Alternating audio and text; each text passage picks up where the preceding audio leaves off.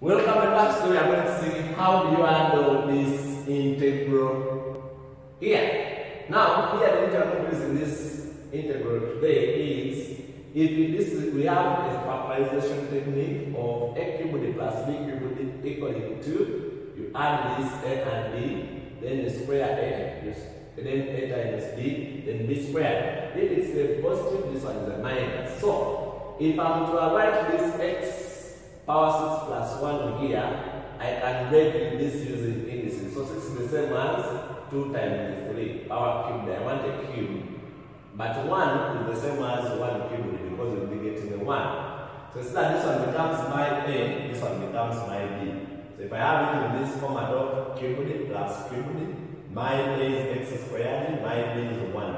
Then a is x squared, when you square it you get x power 4. Then a times b, x squared times 1, then this minus, then b squared, b is 1, when you square it you get 1. We also have that when you interpret the term x squared plus 1, you get an inverse of x. So, allow me, where there is this, to substitute this, because you have seen you can really expand it like this.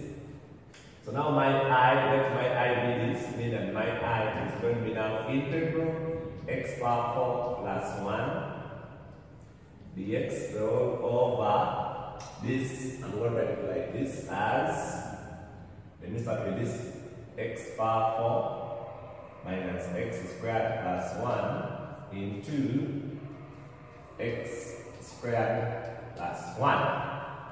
So members, you see, I'm able to write from here up to here, but from here. Now, you see that this one is almost similar to this, but there's something with this term is missing, so I'm going to put this term here.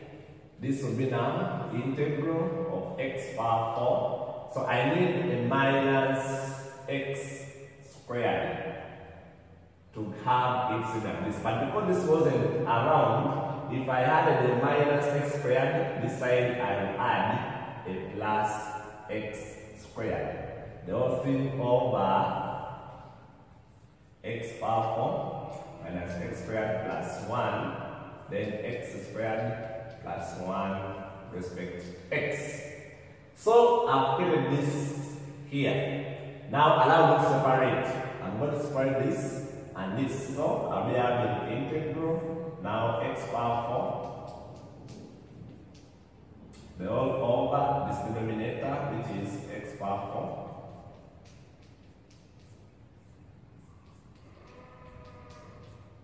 Dx, then plus, when I separate this, I'll be having x squared dx the whole over the denominator, which is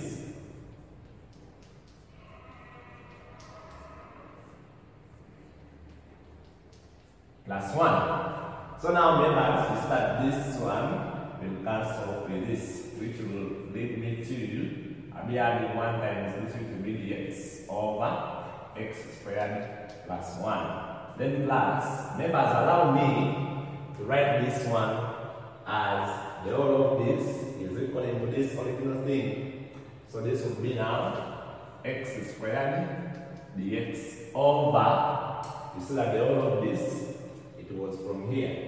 So it's going to be x power 6 plus 1. Now from there, members, you see that this one is here. The integral of this, the integral of this, you get this.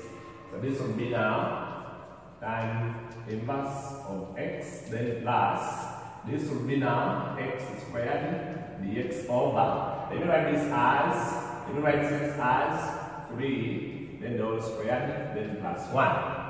Now from here, if I'm going to that question, you see that my integral I is tan inverse of x, then plus integral of x squared dx over x cubed, the whole squared plus 1. This way, when you multiply 3 times 2, you get back the 6.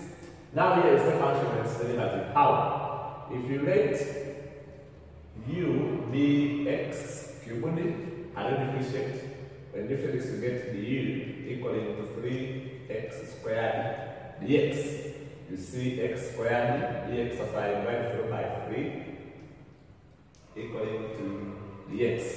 So remember, x squared is equaling to x squared dx squared is this. I'm going to put this from this. So there my I to be of x, then plus integral.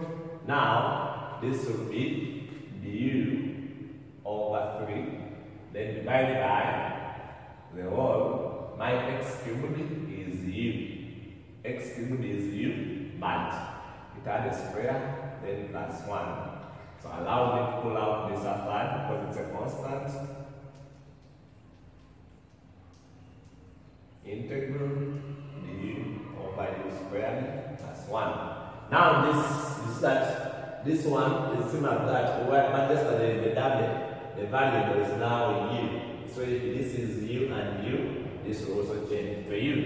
So this will be now tan inverse of x plus a tan, now tan inverse of u, then plus a constant of integration, tan inverse of u from here using that idea. But my u is there, so now the whole of my integral of x power 4 plus 1, x power 6 plus 1, dx is equal to tan inverse of x plus a tan inverse my u is x cubed, then plus constant c. Hope you enjoyed this integral. Send more. I wish you the best.